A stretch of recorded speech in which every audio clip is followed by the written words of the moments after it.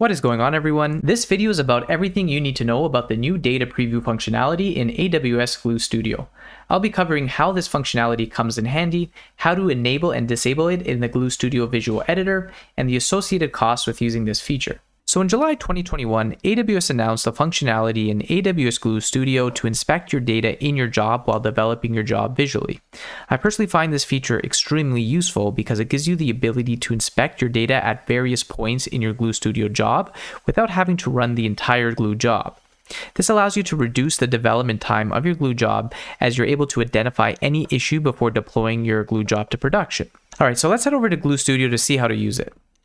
All right, so we're in the visual editor of a Glue Studio job, and what we have before us is a simple job to bring in two different data sets from S3, perform a SQL query on it to aggregate and filter to find my top paying customers, and then write that to S3.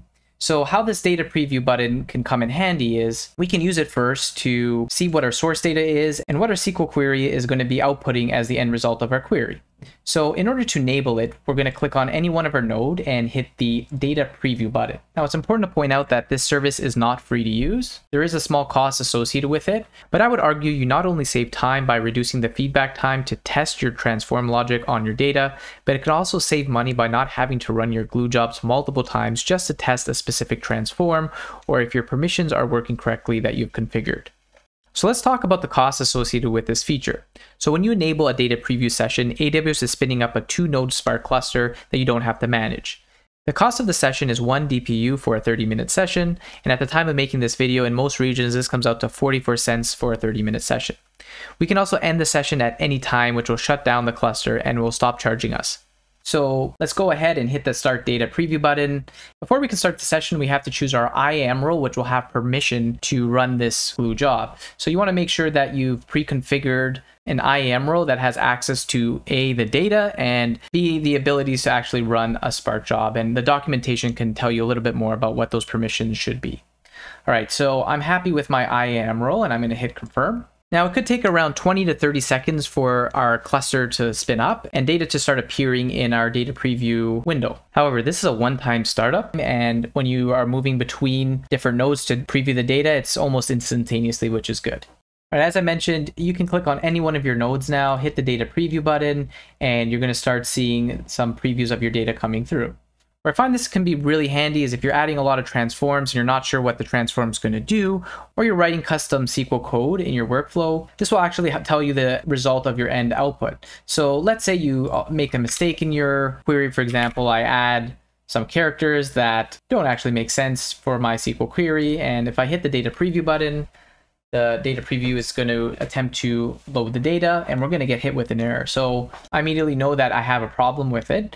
And I'm going to go back and make that quick correction.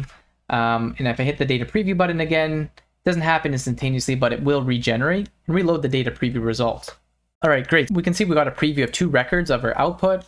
And we can also change the fields that are going to be outputted by simply unselecting the records we don't want to see and hit confirm. Again, and we can also see what our final output is going to be by hitting the data preview as well. So it works on data sources, it works on transforms, and it also works on the target, which is awesome.